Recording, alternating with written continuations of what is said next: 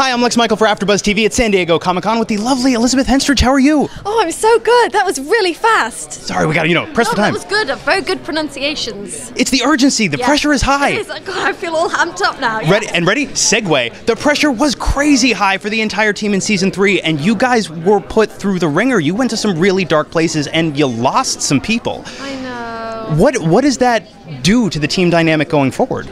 It's really sad. This is our first year without Brett Dalton, who played Agent Ward and then Hive, and we're really feeling it. And we lost Luke Mitchell as well, and we've lost so many characters this year, and it's really difficult. And it's, we're a family on set, and as much as you realize that it's a job, you can't help but get attached, and we spend all day, every day together. We're all in each other's business. Like it's a family, and so yeah, we've lost a few good ones this year. But going forward, I think it just raises the stakes that, with Brett going, it was the first time a regular from the beginning had been killed off, and so we're all learning our lines much better now and turning up for work on time.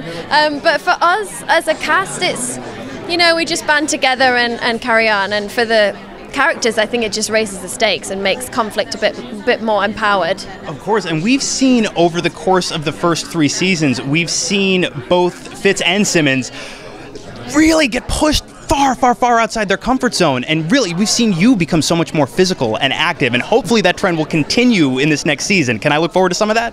I think so. I hope so. I don't know how good I was at it, so we'll see if they write me anymore. Fantastic. What are you talking about? Yeah, there's a lot of outtakes of me trying to be tough, but I hope so. It'd be a cool thing for her to do.